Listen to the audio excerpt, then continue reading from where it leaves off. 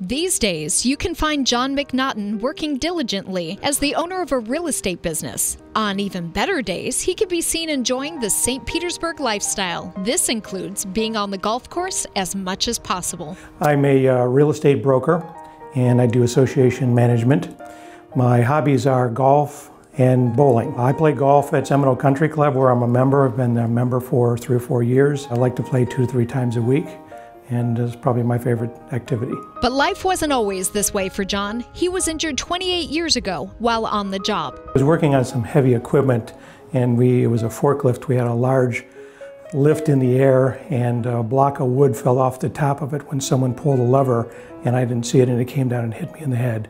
And it was probably 8 or 10 by 12 block of wood. It wasn't real severe pain initially, it was just nagging pain. I think as I got older, then the issues started showing up, and the more arthritis I had in my neck, the more it contributed to that pain as well. My pain was predominantly in my neck. It started on the top, but kind of radiated all the way down through my neck. The pain on my right side started out as just a tingling and numbness in it, but then as it progressed, it became sharp pains and would almost never go away, no matter what position I was in. The pain got so bad that I was actually not able to even sit through a meal. I would end up needing to just continually move around. And I had lost most of my muscle in my right side. I was using my left side to do almost every activity. So the pain was really just unbearable. As his pain progressed over the years, John sought help from conservative treatments and a unique at-home method. For my pain, I saw chiropractors, and I had seen them on and off over the years. I have had acupuncture treatments as well. Nothing would relieve the pain. For at-home service, someone had actually recommended a unit that would stretch your neck. It was kind of an over-the-door treatment that had a weight, water bag, and you could hook up a attachment kind of underneath your jaw, and it would lift.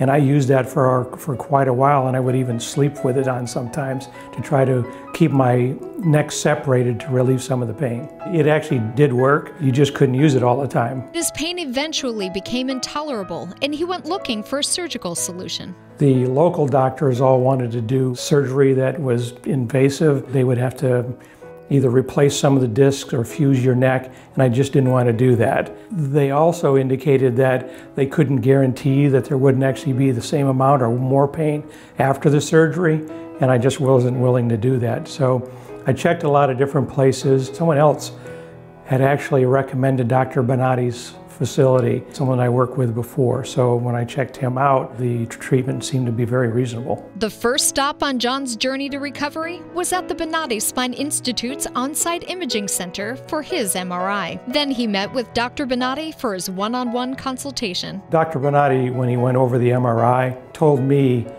what he thought I should be seeing for pain in the different areas. He was able to identify exactly what needed to be done in all the areas that I was suffering or had issues with pain on. He was able to tell me where on my shoulder it hurt, where down my arms and in the fingers. So he was able to identify exactly the muscles that were a problem and the pain level I should be having. When Dr. Bonati told me the procedure that he was going to use, it was very radical from procedures that all the other doctors had discussed.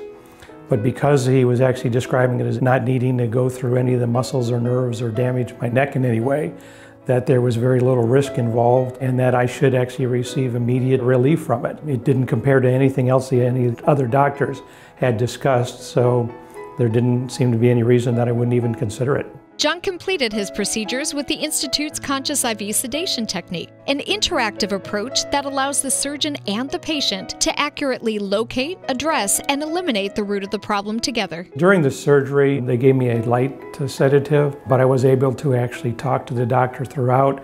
They would ask me what I felt and if there's any discomfort, making sure that there was no issues during the surgery. But I was aware during the entire surgeries that there was really no problem with it. Even for those with multiple levels of pain, patients can see amazing improvements and feel much-needed pain relief between each of their procedures. My condition required 3 surgeries, and they were done over a 3 or 4 month period. It really was just the amount of pain that was reduced after the first surgery was significant. It got better after all 3, but the first one relieved so much of the pain that I was able to actually start doing almost everything. First couple days at home, I didn't do anything, but I was actually able to return to almost full function immediately. The recovery was very quick. It was really only a few days that I had to watch my movements when I did. After that, my life was actually able to return to normal, able to do things that I wasn't able to do for such a long time while I was in pain.